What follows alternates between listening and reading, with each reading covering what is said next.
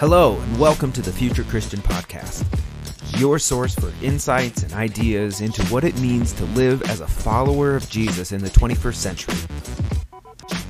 At the Future Christian Podcast, we talk to pastors, authors, and other faith leaders for helpful advice and practical wisdom to help you and your community of faith walk boldly into the future. Here's your host, Lauren Richmond Jr. Hey, and thanks for listening into the Future Christian Podcast. My name is Lauren Richmond Jr., and I'm pleased to be joined by author, speaker, intuitive, and survivor's advocate, Reverend Ashley Easter. Hello. Hey, thanks so much for having me on the show. I'm excited. Great to have you. We were talking a little bit pre-recording, and I'm really excited to have this conversation, and we're going to have to talk more after this. But anyway, Ashley is a Christian feminist, writer, speaker, abuse victim advocate who educates churches and secular communities on abuse, introducing them to safe practices and healing resources. She's also the founder of the Courage Conference and author of The Courage Coach, a practical, friendly guide on how to heal from abuse. So, tell us about yourself, Ashley. Yeah, absolutely. So kind of the background is I grew up in a very cult-like environment. So are you familiar with the Duggars, 19 Kids and Counting? Yeah. Okay. Yeah, that is my pop culture reference. And it sounds like you probably get this, but if your audience isn't familiar, I'll just kind of break it down a little bit. So both of my grandfathers were pastors in independent fundamentalist Baptist churches. So there was already sort of this oppressive, very patriarchal, controlling, legalistic vibe to the whole community. Mm-hmm. And, even people who have since left, I've heard the word cult thrown around and, kind of just being in this bubble. We're also, interestingly enough, in Jerry Falwell town. So like Liberty University was right there in Lynchburg where I grew up. So to us, that was liberal, but they were liberals. A lot of other people would be like, whoa. So that's kind of the degree. We thought Liberty University was liberal. So there was that. And then inside of this patriarchy movement, which basically said, women can't be pastors or leaders, wives need to submit to husbands, and, women really, your purpose is to serve men. Right. And, if you have time for a little something on the side, maybe, but like having lots of babies is kind of the goal. Yeah. So you've got the patriarchy movement, and then inside of that is the Quiverful movement, which like the pop culture example of the Duggars. Yeah, that was going to be my next question. Is this Quiverful movement? Yes, it was Quiverful. So for people who aren't familiar with that, it's basically taking the scripture out of context, saying that, children are like arrows in a mighty man's quiver. Blessed is the man whose quiver is full of them. So they took that so literally that they were like, let's have as many kids as we can, shoot them out into the world like arrows, and like dominate the culture, in different sectors of society, like, media, politics, religion, schools, home. I think there's like seven of them.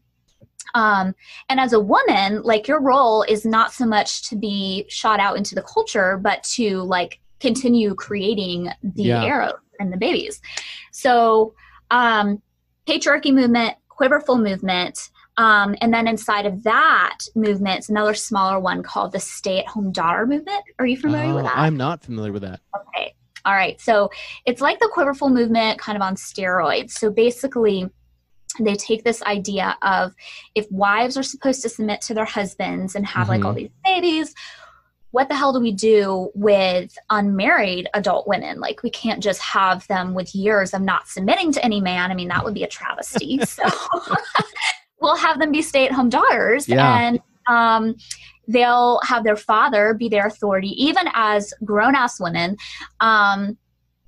My father, had opinions about my clothing, even when I was a full-fledged adult. What relationships I could or could not be in, whether or not you go to college. And I didn't go to college for a couple reasons, but it was kind of like, what's the point? If you're just going to get married and have a child and babies. So that's sort of the background. I experienced multiple forms of abuse, and I ultimately escaped at 22 when my now husband married me. And it was definitely like, he rescued me, but totally also for love. Like, it's a love marriage, not just a escape marriage. And then I began to be able to like really expand and grow and get free and help other survivors. And the thing that I'm focusing on in my work right now is I've done a lot of survivor advocacy work, but I'm shifting my focus to talking about intuition, because it was intuition that led me to realize, whoa, something's going wrong here. Maybe I need to open up to some other ideas. And then ultimately that helped me get safe, find a good relationship, and really, jumpstart my life outside the cult. I'm curious, speaking of Quiverful, have you read the book? I think it was Catherine Joyce who wrote a book on Quiverful movement. I haven't read it, but I'm familiar with her work, and very much. Yeah, I remember reading that a few years ago, and it was fascinating. All those things you describe of like, I remember there's a story of like this man, this father, like he had this like Excel spreadsheet. I cannot talk today. Yeah.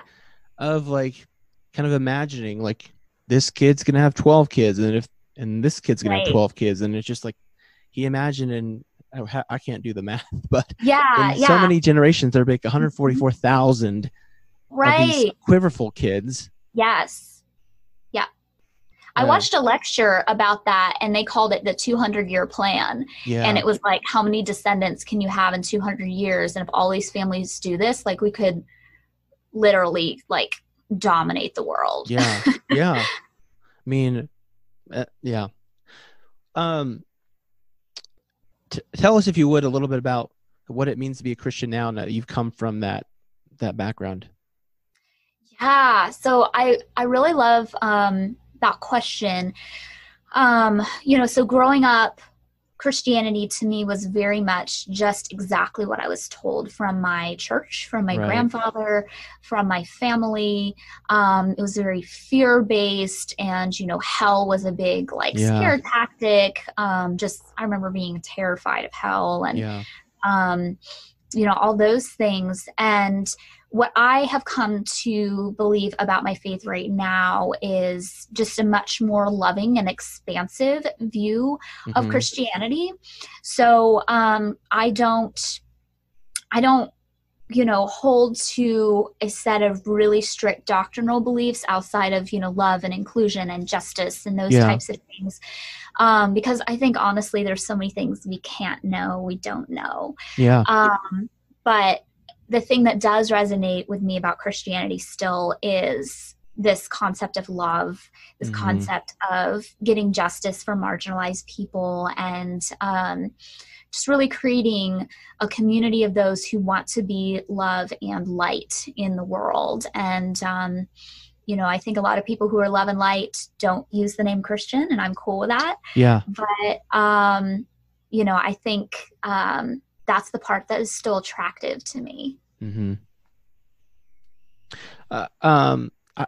You spoke about being terrified of hell. I just, as we're recording this, it's mid-August.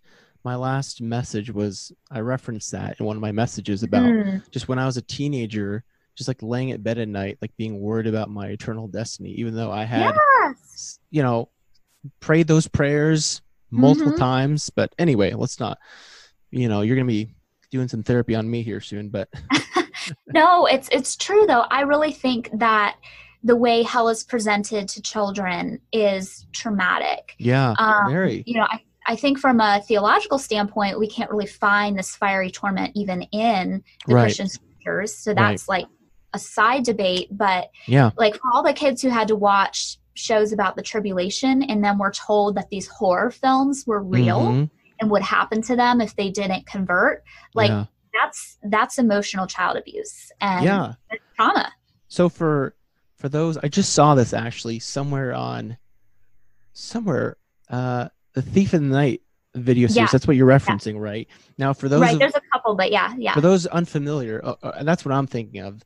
The one I had to watch over and over again was this Thief in the Night, this kind of 70s, I think it was like made in the 70s movie about, we won't get too far into this, but it kind of goes into premillennial dispensationalism.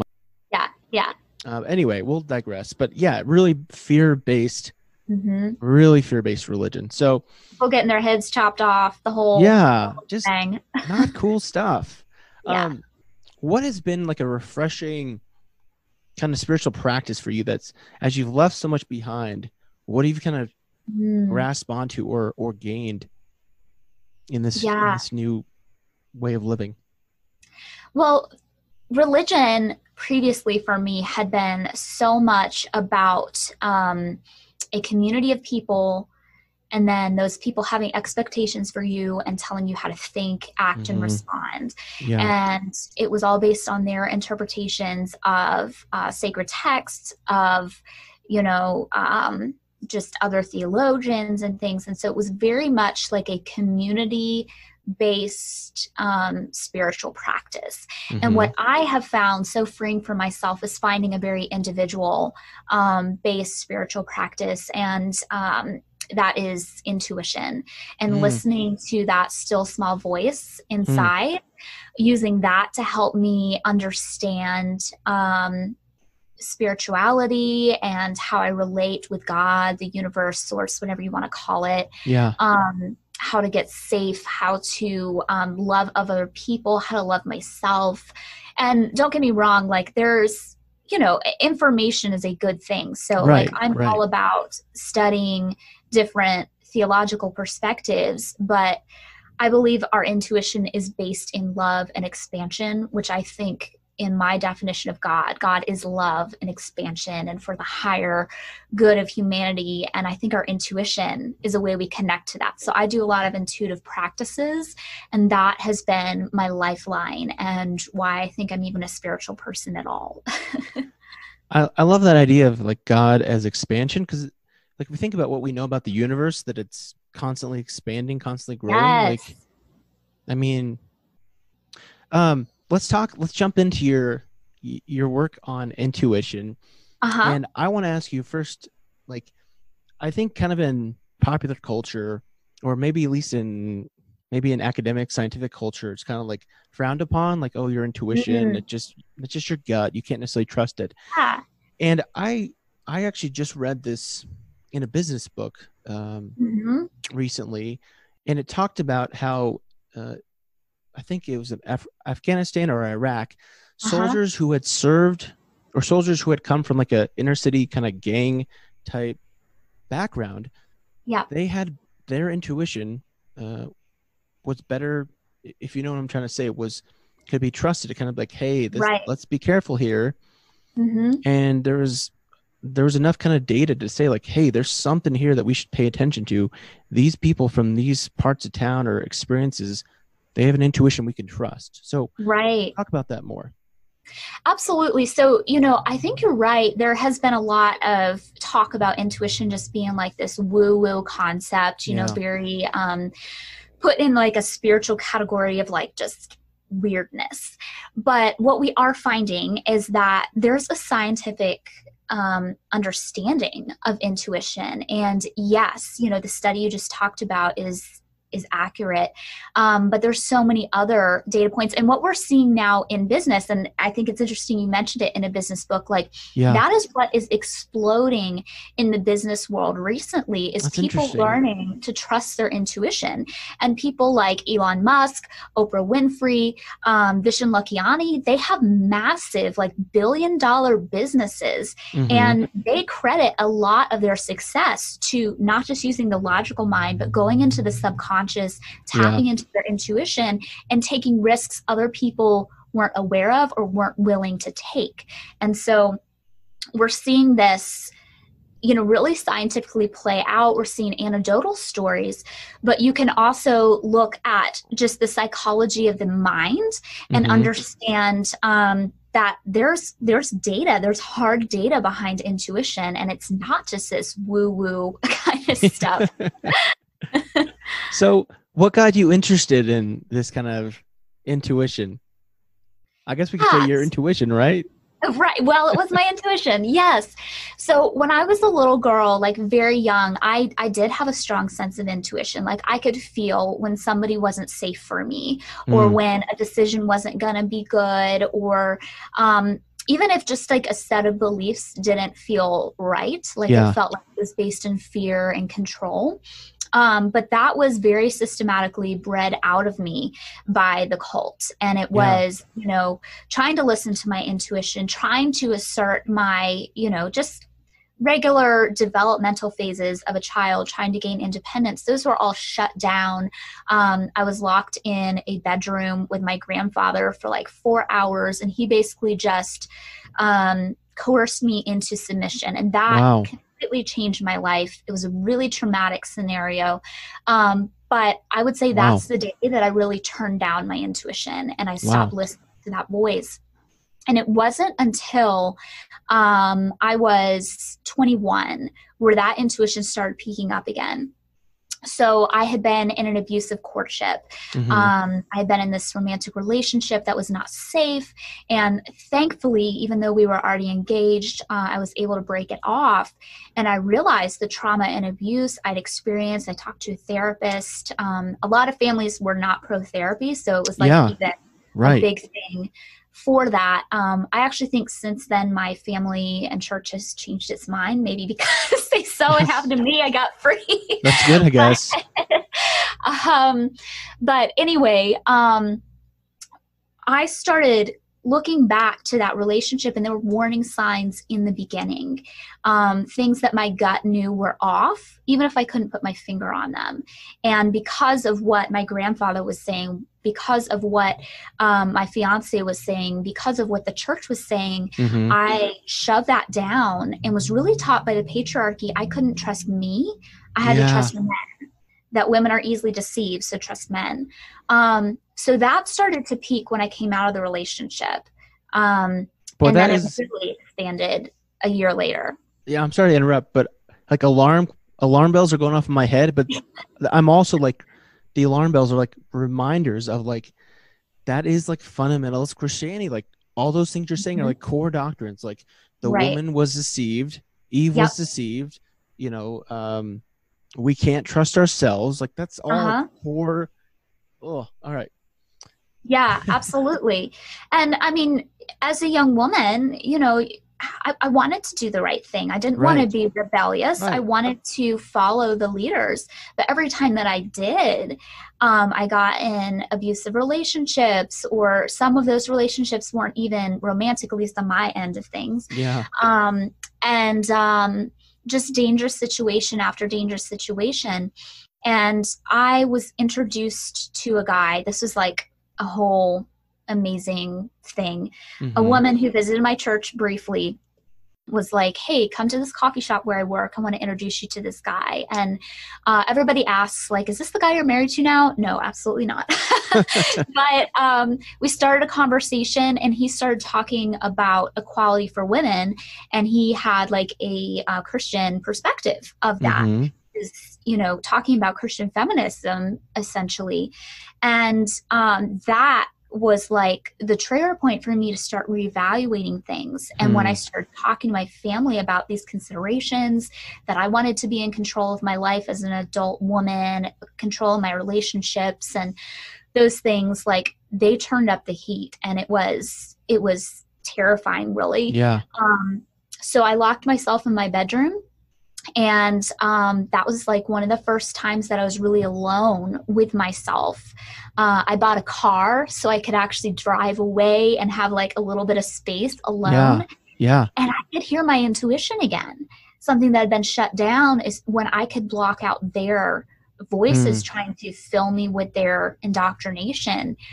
And my intuition was like, there's something about this equality thing you need to pay attention to. Also, like, you're in a cult, you need to get out. And also start dating, don't court. And yes, this is the man you should marry. He's going to be awesome for you. And this is also your escape. And, you know, so just from there, it started. And every time I listened to it, like some of these things I took huge risks on. Yeah. Like, essentially I left my whole family and community. Yeah. I married a man I'd only known for 8 months. And, just risk after risk after risk. But because I was making those decisions based on intuition, they all turned out amazing. And I've had like the most amazing life since then. Well, I'm glad to hear that. It's interesting you say that, because maybe in the last year or two, I found that so much like freedom, I don't know if that's the right word, by me being like, I can talk myself into anything. Sure. And being like, this is why I should do it. And then my gut will be like, nope, Lauren, nope. And I've started trusting like my gut. Yes. And I found like, oh my goodness, it's so much like, so let's talk about this. And I'm kind of interested talk about how you can grow your intuition, but I'm interested by what you said earlier about how it can be bred out of you. Yeah. So it seems like the intuition is something we can either diminish or foster. Right. So everybody is born with intuition. Like it's an innate thing, because our intuition is housed in our subconscious mind. So you've got your conscious mind, which is like your awareness, your logical brain, where basically the way it works is, you've got one side of your brain that does all the logical stuff, like that does the math. And to get an answer to this problem, you go through a logical process, go through different steps that you have to remember. You have to put them in order and then come up with an answer. With your intuition, it's going through an analytical process similar to when you're figuring out a math problem or deciding where you want to eat. But it does that analytical process under the surface in the subconscious, and then it pings up the answer without letting you know all of the long debate it went through. And it can do it in about 2 or 3 seconds. And then that's your intuition. And we can feel it in generally 4 different ways. So we'll have like the feeling. So some people feel in their gut or another part of their body. Sometimes people will have like just a knowing, like all of a sudden you're like, I just know something. I don't know how I know it, but I know it. Other times people will have like in their mind's eye sort of a vision or a video play. Other people will like have words repeat in their mind. But everybody has that. Like people who are intuitive aren't just like super gifted. Everybody has it. But what can happen is if you shut down listening to your intuition, you become dull to its voice. You start to not know what it sounds like anymore. You start not to trust it. So in like a cult-like environment, if your intuition says go right, but you have this whole massive community who says like, your survival depends on us, and we're saying go left, then you're probably going to go left and discount that. And so next time you're not going to pay as close attention, and you're not going to be as clear on what that voice sounds like. So that's how it can kind of get dulled. Like everybody has it, but if you don't listen to it, don't learn its voice, you're probably not going to recognize it as easily. And how do you then kind of foster it then? Right. So the first step is just kind of like getting some space to block out other people's voices. So if you're in an extreme case like in mine, I locked myself in a room. I bought a car and I would just sit in random parking lots at night and like be alone because I didn't have this constant indoctrination. But if it's not that extreme, like meditation is super helpful for this. And that can be through like a silent meditation where you're just becoming aware of what thoughts pop up. I love to use guided meditations where I actually kind of personify my intuition and pretend it's like another person. So you can then sort of dialogue with it. It's easier than pretending to talk to your subconscious mind. So like meditation, getting quiet is super helpful. There's other ways that you can do it. One is just recognizing what voice your intuition likes to speak in. So if you're not sure what your intuition sounds like, trying to think back to a time when you're sure it was your intuition talking to you. And then like closing your eyes and asking yourself, like, where did I feel that in my body? Did it come up as a feeling? Did it come up as a knowing? Did I feel anxious or did I feel calm? And intuition, you're going to feel calm. With like fight or flight, you're going to feel panicky and all over the place. But really kind of identifying that voice by remembering times when it was in your intuition that was speaking to you. That's so good. And even that simple idea of just like getting alone or drowning, like shutting out the voices for a time, because again, if you got to listen to your own voice, and the problem is you have too many voices kind of coming into you. So we've been kind of talking around this, but inevitably then the question comes up, like, well, is this legit? Like, is this the real thing? Like, you know, you talked about data and science. Like, we're both ordained ministers, right? But also, it sounds like you are too. I'm fairly like into science. So try to balance it too. Like, so, you know, what do you say? Like, is this a science? Is this a religion? Like, how do we balance that? Right. So I think the question of whether intuition is a science or whether it is a spiritual practice really depends on your definition of those two words. Okay. So, you know, I think that there's a lot of people who say they're hearing God's voice or the Holy Spirit's voice. Yeah. But that same description, you could use a different word, intuition, and you could be talking about the same thing. So I think a lot of times we're just using different language. And what I have come to believe about God, I love quantum physics. I'm kind of a quantum physics geek. I don't have like a degree in it, but what we have learned from quantum physics is that, you know, the universe is ever expanding. There's an infinite amount of possibilities. We pull data from our intuition, not only from our lived experience, but also from epigenetics, like passed through DNA. And because this quantum energy is around us, we can also pull data from that. And some people would refer to this quantum energy of the universe as God. And so I think a lot of it is semantics, whether this is science, whether this is spirituality. Some people would say it's science, you know, proving spirituality. Some people would say it's spirituality using language before we understood the science. But I think that all comes down to your personal choice. I really love to geek out on the science. I'm also a spiritual person, so I've found a way to integrate those two together. But I know people are going to fall in different camps with that. And so as long as you listen to your intuition, I don't care what the heck you call it. I'm curious, and I think next week, actually, I'm scheduled to interview a professor who specializes in ethnography. Are you familiar with that? Tell me a little more. Well, I don't know it really well, so hopefully she's going to explain to me. But the gist, as I understand it, is basically ethnography. She seeks to combine ethnography and theology. Hopefully I'm saying that right. But the idea is that like ethnography seeks to kind of explain social practices. So I think I don't know enough about it, but it sounds like there might be some tie in here between what you're talking about and intuition.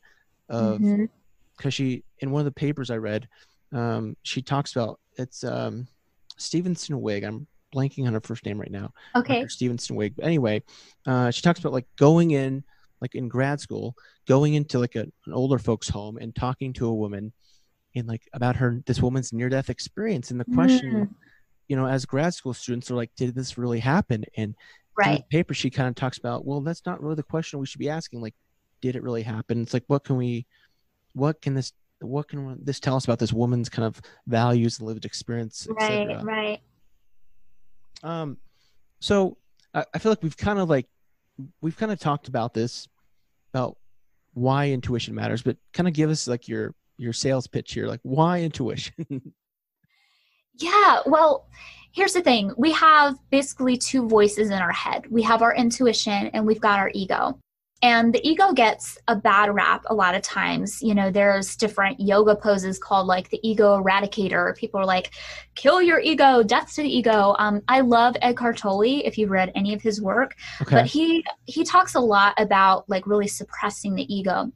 My opinion of the ego is that it's a useful tool, but we need to understand it as a tool. So the ego is really based in that fight, flight, or freeze part of our brain. And so, like, let's just bring it back to trauma, because I work with a lot of trauma survivors. If during your abuse, the person was wearing a red shirt, and later after the abuse, you see the color red, and that triggers you back into that trauma state, and you have a panic attack or anxiety based on that. That's very understandable. And it is your ego. It is your trauma response trying to say, hey, last time this data point was around, things didn't go so well for you. So keep a good lookout. But what doesn't happen with our ego, with our trauma response, is it doesn't always realize when, okay, that was a data point to be aware of. But you know, seeing a red stop sign while I'm driving doesn't mean that I'm going to be abused right now. You know, it's for a different reason. It's very understandable. And it's actually a protective tool, because in other situations, you're going to need to be hyper alert, hyper aware of people in red shirts, because, you know, you don't want that person to come back to you and harm you again. But the ego can have good intentions, but it's often based in fear.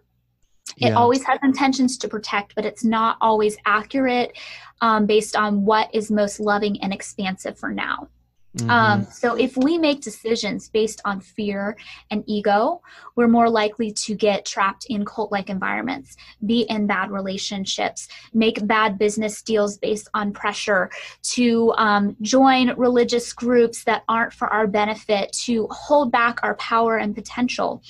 Intuition, on the other hand, it also has access to a ton of data points, including our past experiences, epigenetics, fetal memory, energy and surrounding things that we didn't pick up with our conscious mind. Again, quantum energy, those types of things. But intuition is always based in love and expansion. So it's not going to put you in a panic state.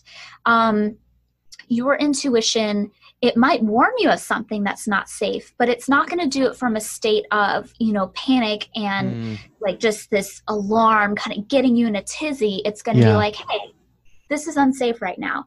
Maybe you shouldn't trust this person. Or it might be like, I know it's scary, but you need to take this leap. Doesn't make sense to your conscious mind, but doing this is going to get you further in business, or this is a relationship worth taking a risk on.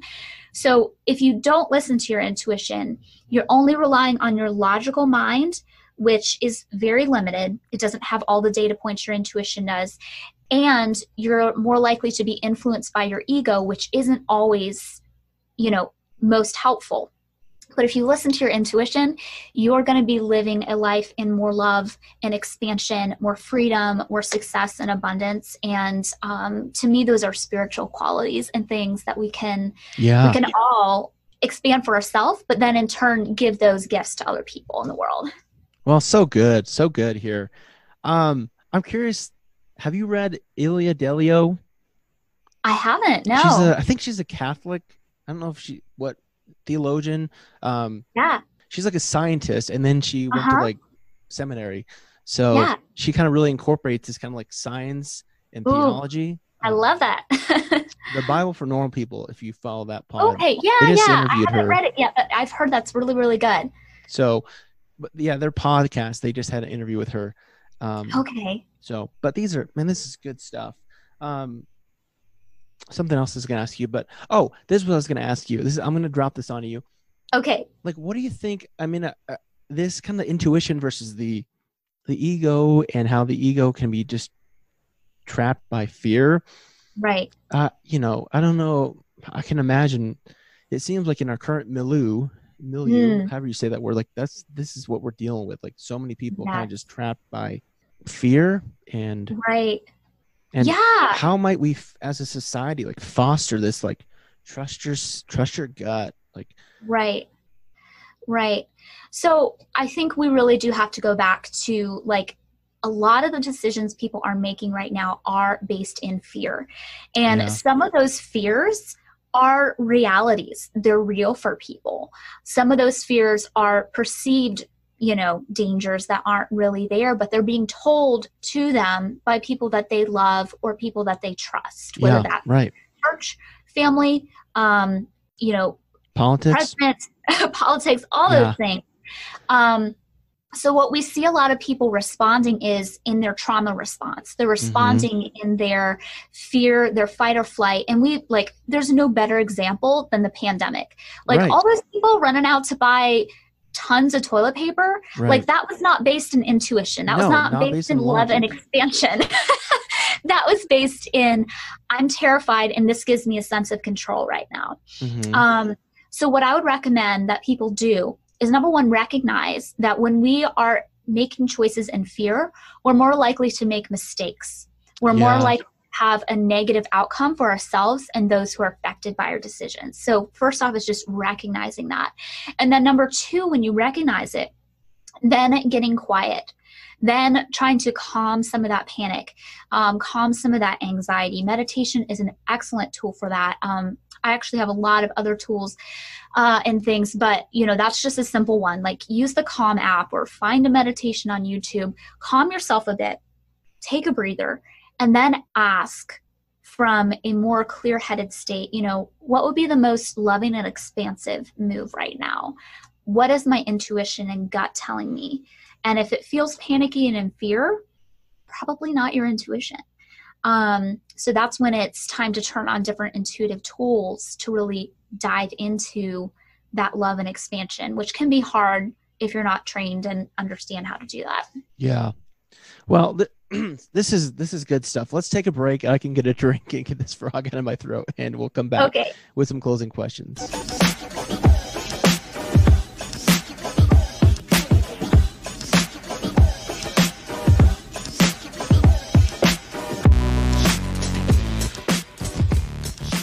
All right, we're back with Reverend Ashley Easter, and I'll ask you some closing questions here, Ashley. You can take these as seriously or not as you'd like to. Okay.